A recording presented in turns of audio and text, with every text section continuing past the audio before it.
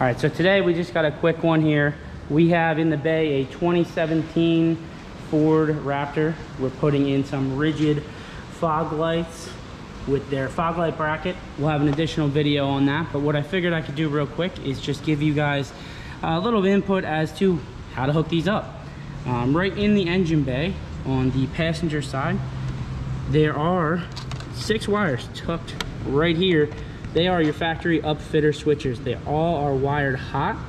In this case, we're going to be using the green one, which is upfitter 1, upfitter 2 being gray, and then they work their way down into the smaller gauge wires. I'll list in the description a list of what each color is for the year. They are different in 17 and then 18 plus.